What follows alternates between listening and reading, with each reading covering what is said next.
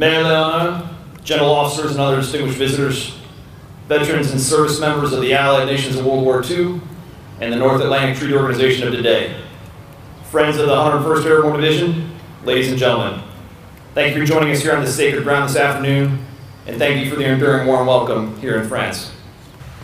Carentan is not the only crucible location in the history of my beloved 502nd Infantry Regiment and the 2nd Brigade Combat Team Strike, but also for the entire 101st Airborne Division Air Assault.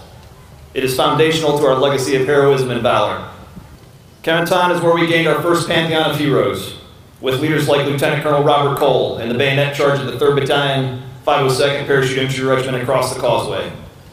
Carentan is where we first learned that vanquishing our enemies in close combat requires highly trained, well-led, disciplined, and fit formations. Carentan is where we first learned the cost of freedom. So we stand here in Carentan today and across Normandy this week in remembrance not only of our past, but mindful of our present. Because it was for places like this and for people like those gathered here today that the paratroopers of the 101st Airborne Division fought and died some 79 years ago.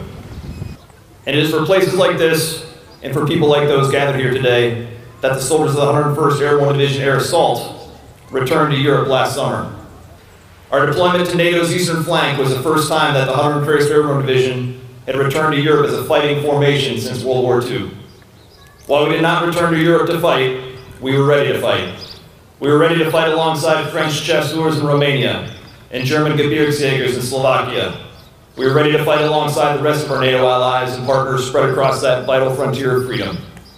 While we represented just a small contingent of the American Army that returned to Europe, we all knew our mission was to defend the very peace our World War II forefathers worked so hard to secure during the battles we commemorate in Normandy here this week.